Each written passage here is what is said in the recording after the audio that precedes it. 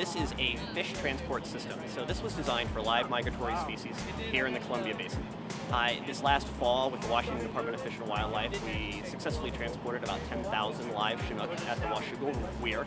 All came through alive, and it is designed to ease the stress for both people and fish in movement over things like barriers, potentially hydroelectric dams, created a fish-centric tube for various size fish. What you're seeing today, this system is for somewhere between 7 and 14 plus pound fish. The Washougal system that the department used this year was for 15 to 30 pound Chinook. And so we have different sizes for different ranges of fish. Oh.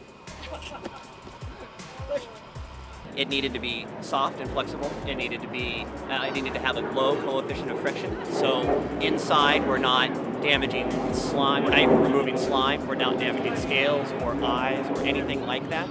It had to be stable enough to sit outside, so UV and ozone protection. It needed to be made out of FDA materials. This is the Smith Group fish handling gloves. Often people who are doing research on fish need to handle fish.